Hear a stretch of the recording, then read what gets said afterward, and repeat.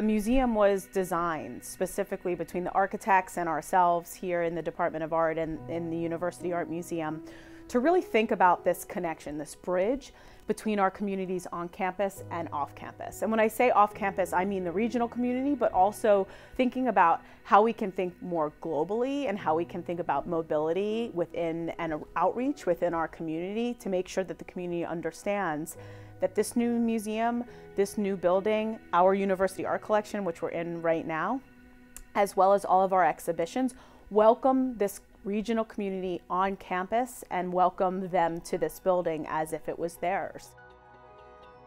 This is something that was very important. When we were interviewing the architects, the department was very clear on wanting to have these collaborative spaces, wanting to have a greater functionality. We were trying to avoid the silos that tend to happen between media areas.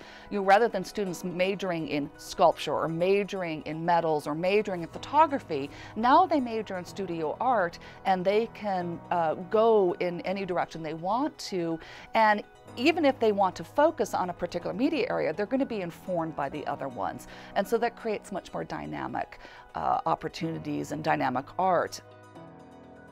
The hallways are going to be used specifically as part of the museum. The large hallway that connects the main entrance off University Avenue with the main entrance that faces the business complex, we call that the Bridge Gallery. And that is actually part of the museum space. And this is where we will be having BFA exhibits, we will have juried student show exhibits. So the entire building will be used as an exhibition space. So really thinking about how we serve our students, our staff, our faculty, and how we bridge those two things. So how we bridge this on-campus and off-campus community and make people feel like this is a place where they can come and they can learn and they can experience and they can see visual arts in a different way than they might have thought about it in the past.